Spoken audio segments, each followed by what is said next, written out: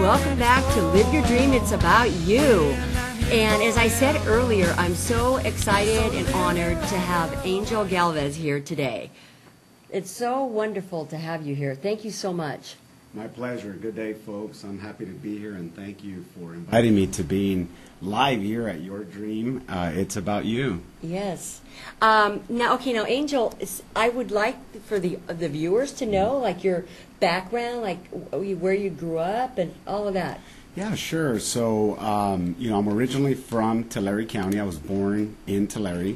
My parents migrated in the late 1960s to Lindsay, California. And like most migrants from Mexico, they worked in the farms and in the packing houses. We lived for a number of years in Strathmore as well. And finally, my parents were able to acquire permanent housing through the Housing Urban Development in Woodville Labor Camp.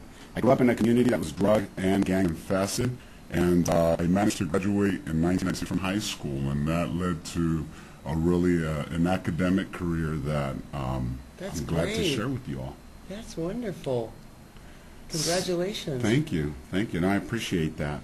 So as I mentioned, all the while I was working in seasonal jobs, working alongside of my parents in the fields, I decided to really take on an academic career. So I transferred from Porterville College to Fresno City College, and I managed to graduate with my liberal studies degree. Then later I enrolled to Fresno State University, and I received my bachelor's degree in criminology with an emphasis in victimology. And I joined. Congratulations. Thanks, I appreciate that.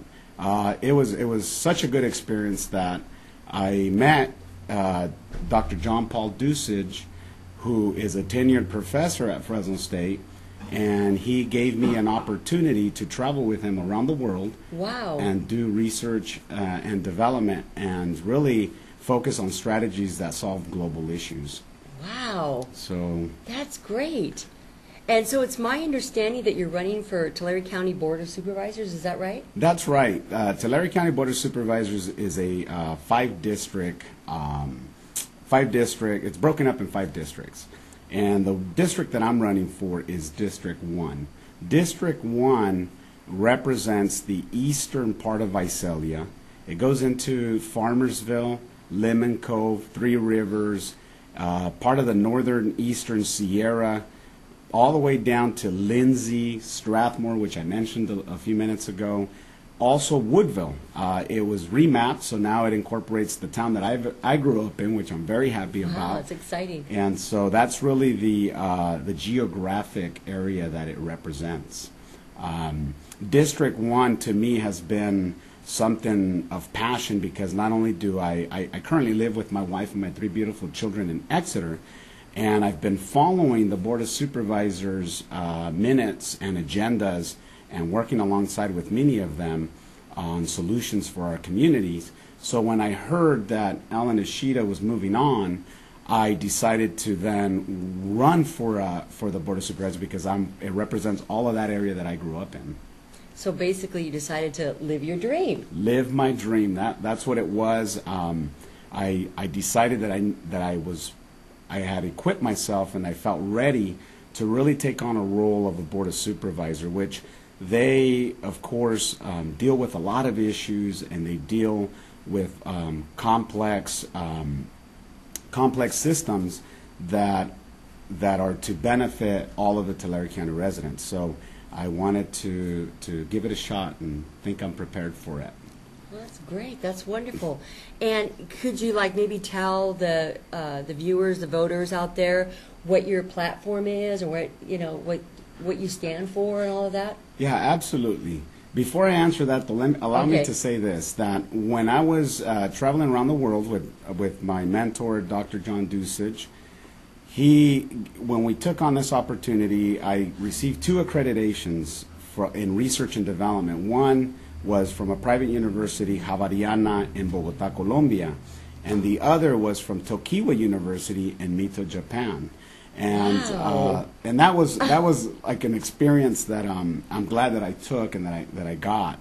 When we came back, he and I partnered to put together 2 nonprofits. The first was Femicide Action Committee, which ensured equal rights to women in the workforce and in academics. Wow. The other was Elder Abuse Services, Inc., which ensured culturally and linguistically competent services to the elders of the community of Fresno. And this organization still exists today. I served as president for 2 years on that organization. Wow, wow. Thank you so much for your service with that. Well, I think that's really what I'm here to do. After that, I did lead into, I'm licensed by the California Department of Real Estate, and I'm also licensed with the National Licensed Mortgage Registry.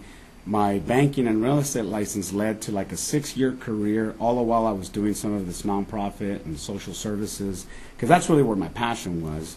I was working in the banking industry to really learn accounting practices that were sound, and that was a great experience. I did that. I managed a multi-million-dollar portfolio for Allied Corporation. And finally, after deciding to go full-time into social services, I got married. I moved to Exeter, where I live with my wife, Lorraine, and my beautiful 3 children. We live on a 5-acre ranch.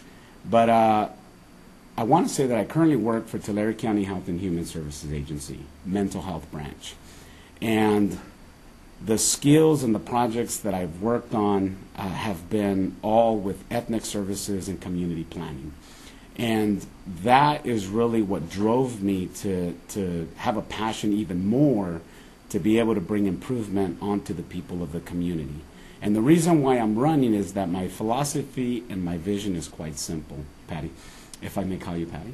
Letty. Letty, It's sorry. okay. I apologize. Or you can call me Letty. Letty. Okay. Letty. That's easier for me to remember. Sorry about that. That's okay. Letty, my philosophy and my vision is quite simple.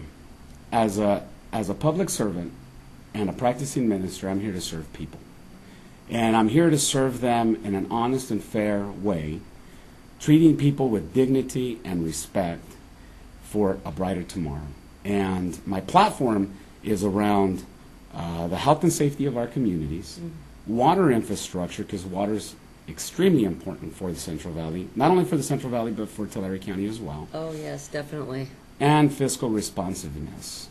And so those are the 3 focus areas of what I am not proposing to do for the rest, but what I'm already doing. So that's why I'm focusing my work around those 3.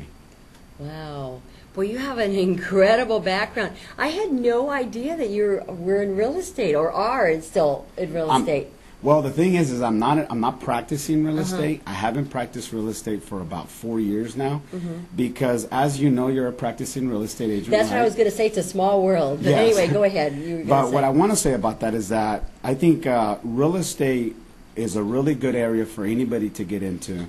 If your dream is to learn about land use and zoning, especially around the Central Valley, because we have a lot of that. We have a lot of land.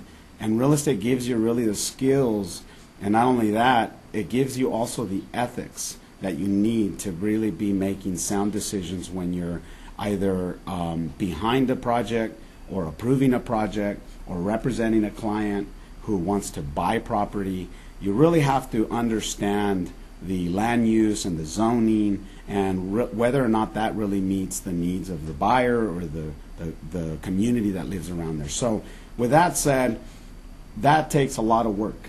You work a lot. It's not an easy job by any means. People think that real estate is very easy or banking is really, it's not. There's a lot of regulation and policy that you have to follow, which is good. It's a good experience. So I don't practice because I don't have time to really do my due diligence. Right. So if I'm just focused on where my passion is at now, No, that and that's makes being sense. a public servant. Yeah, that totally makes sense. But I found it, you just never know. It's a small world. It is. I'm in the same field as you are, the real estate field. Yes. But as you were saying that about, you said something that made me think about like mentoring. I've said that before on the show. I'm big on, that's another thing we have in common, in a way. My parents were immigrants, not from Mexico, but from Italy. And both of them were, they were they didn't have a lot of education.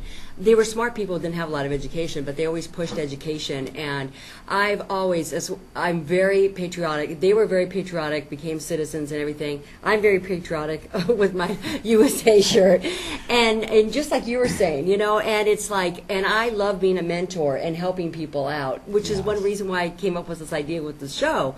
I want to support people's businesses and fundraisers and causes and, you know, and people who are running, you know, on a platform like yours. I mean, with your background, I mean, seriously, and I'm not lying, it gives me goose pimples. It just really touches me, because it's like, it's just, it's so refreshing to see people like you running. Yes. Well, I appreciate the really polite comments. And that's why when I was invited to come to the show, I was eager to be here, because I think when you live your dream, sometimes you really don't know your steps ahead of you. Mm-hmm. It somehow just works out. But in the poverty and in the community drug-infested that I grew up in, it really felt like I needed to do something positive, to really leave something for someone to say, you know, if this individual who is challenged by all of these barriers, can I then really succeed in something?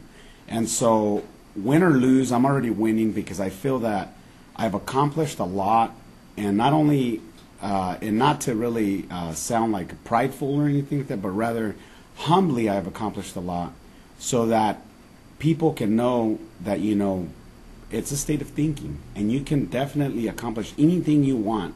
It sounds like a cliche when they tell us, like movie stars and people in the spotlight, that, you know, you can do anything you want, or you can accomplish anything you want. I believe that for myself, and I kept believing that, and I kept believing that. And so you can accomplish anything you want. Don't ever let anybody tell you that you will not amount to anything.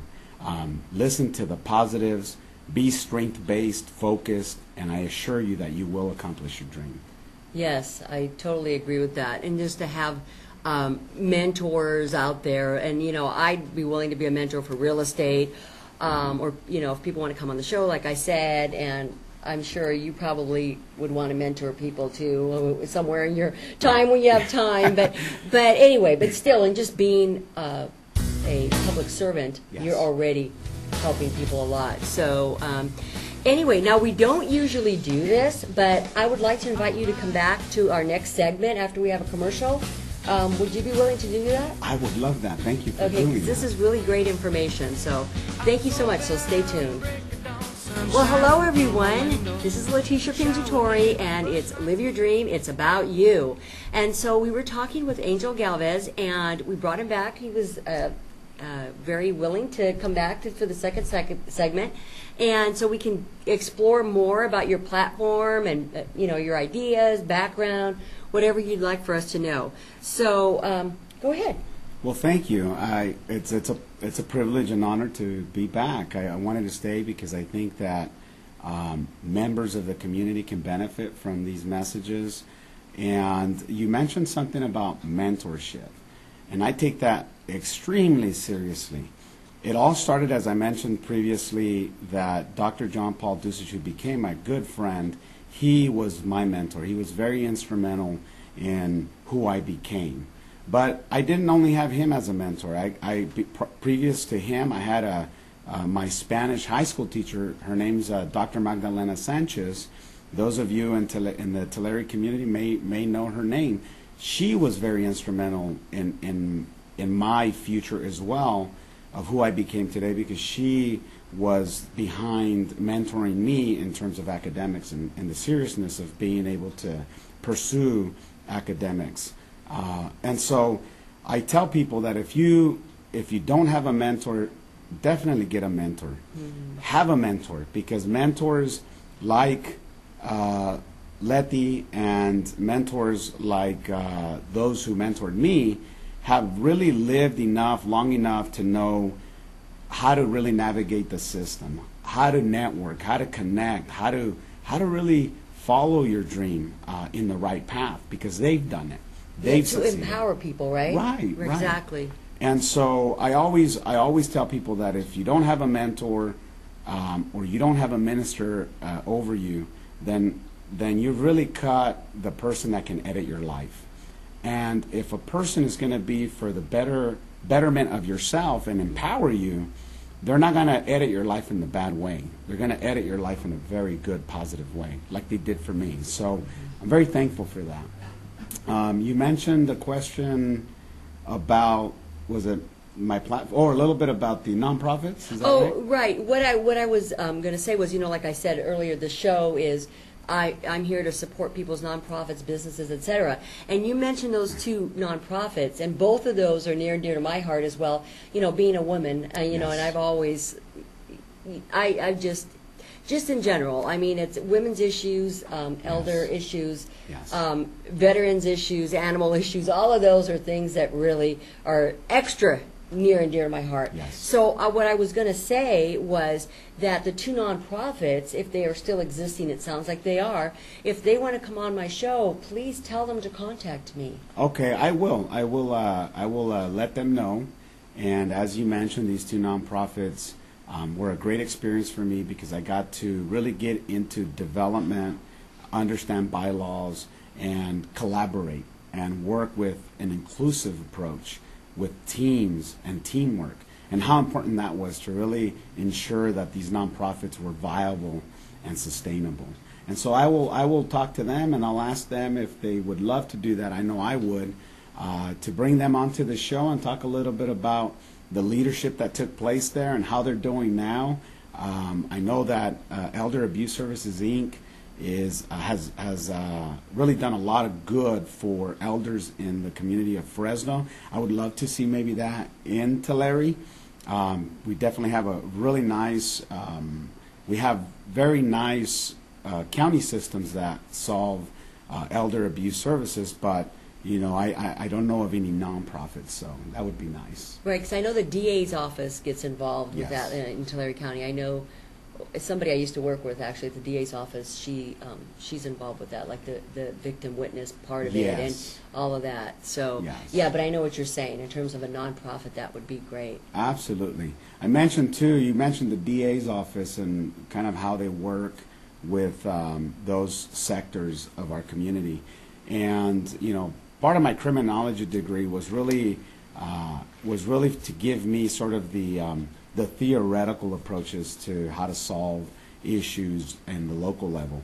And I wanted to mention, too, and I failed to mention that after all of this, I enrolled at Fresno Pacific University, and I got a blended program with Christian theology and mastered with honors in organizational leadership. Wow! So Congratulations! Thank you. And so I wanted to continue that passion for academics, but now, I do have children. I do plan to someday maybe go back and do a either a degree in political science or economics, something along those lines, a PhD, I should say, in those lines. But not now. I really want to focus my time now serving the people of my community for a very long time. And I have 3 beautiful young children, so there's no way that I'm going to do that right now during their lifespan. So maybe once when they grow up and they get older, and my wife and I are single again, I guess you could say, maybe I would take on that endeavor. But you mentioned the DA's office, and I currently work for Tulare County Health and Human Services Agency, Mental Health Branch. And I work with overarching goals that include all of the different leadership from the Sheriff's Department to the District Attorney's Office, because Tulare County really works together with Tulare County entities. And so we use a collaborative approach, and that has given me really some really neat skills to learn how to work well with others in the county system.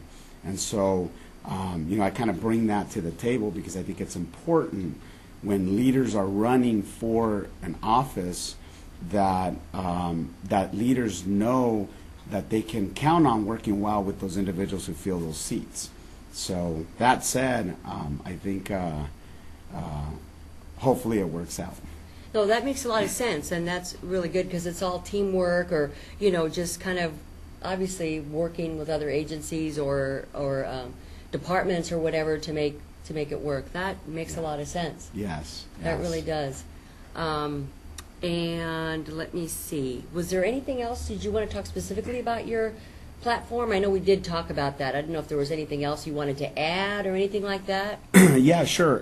One of the things that I've been doing already, not necessarily what I propose to do, is serving people as a public servant. And one of the things that I focused a lot of my work on was the health and safety of our communities. In recent ride-alongs with the local police departments, I learned that many of the 911 calls that they were responding to involved suicide calls, involved mental health crises. Those were among 90% of the calls that we responded to. And I did the ride-alongs because I wanted to get a fresh lens as to really, when we talk about the health and safety of our communities, what is really going on? So I took it upon myself to do this, and being that I work already with the mental health branch, I really have a good understanding of what the communities need, what the health needs are in our community, not only from mental health, but also extending services like the Affordable Care Act. In the community events that we do, we leverage those resources so that people can receive the services necessary to them where they're at. So we meet people where they're at. And that's really the philosophy that I hope to bring, is that I am not here to serve, I am not here to be served, I am here to serve people where they're at. And so that model, those models that I've been applying in the work that I do have worked really well. And so that's part of that health and safety of our communities, is to really ensure that these solutions that we bring are equitable to the people in those communities. The water infrastructure, there's a really neat project. When you think of leadership, think of innovative and creative leaders. Because if we get trapped in old business, we'll never get out of there. We'll continue to have problems like we're having till this day. And it's unfortunate. And that's another reason why I decided to run. Because I wanted to see change, and I wanted to see change happen now. And I don't see that. So my passion is to lead that change that I've already been leading in the communities where I live and work. And the water infrastructure is a very simple, innovative, creative project. It's water storage. I proposed, and I published this article through the Valley Voice, and you can pull it up there if you want to read it. It's called the Tulare County Beaver Reservoir Project. This year is a great example of how we can trap water that is coming down from the Sierra, and it's the snow melt. We had a very heavy storm, but these storms don't happen frequently. They're maybe once every 5 years. And so all of this snow melt is going to leave the valley. We cannot store it, or we cannot trap it, because our dams are not sufficient to sustain all of that water. So we have to release it. My reservoir project is very simple.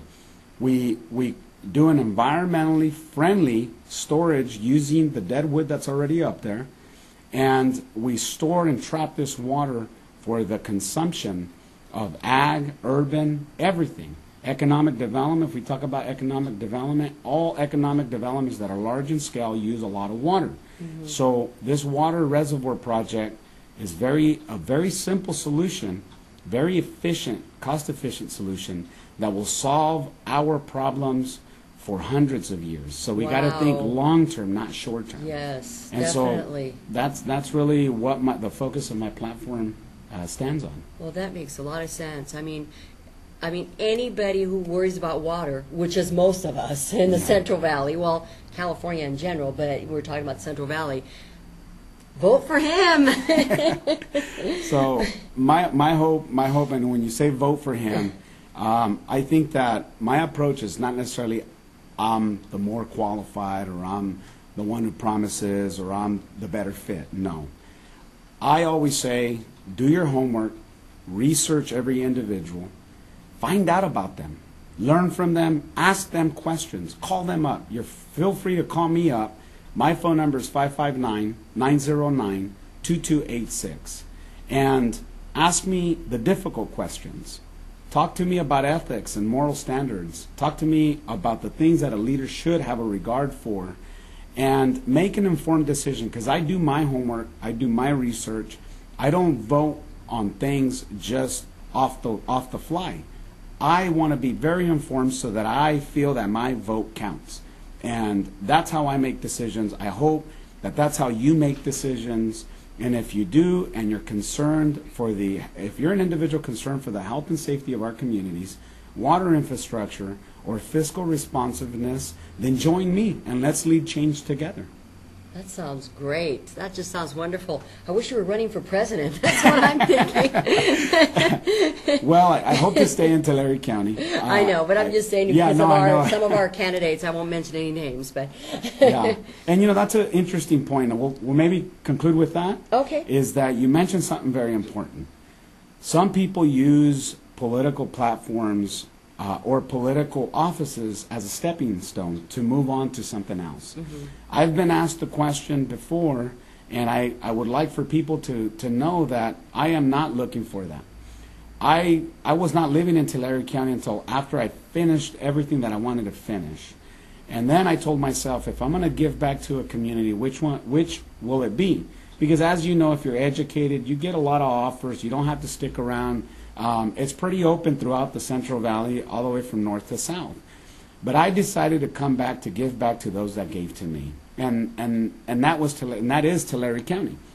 So my point being is that I'm not using this as a stepping stone to move on anywhere.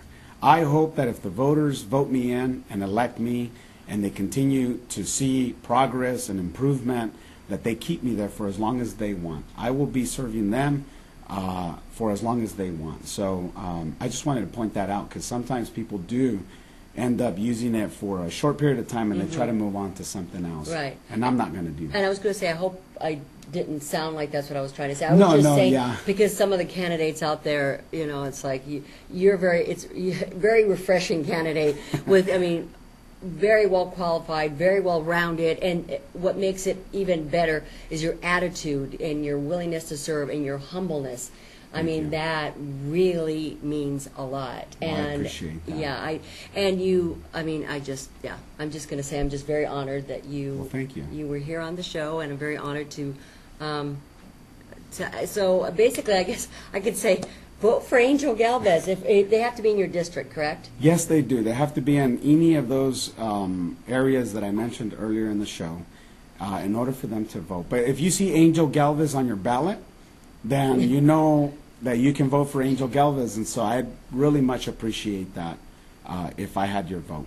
And I see on the screen the spelling of your name and your phone number is on, but do you want to just say it just one more time, just in case? Yeah, absolutely. So Angel Galvez, the spelling of that is Angel Galvez, as it is on your screen.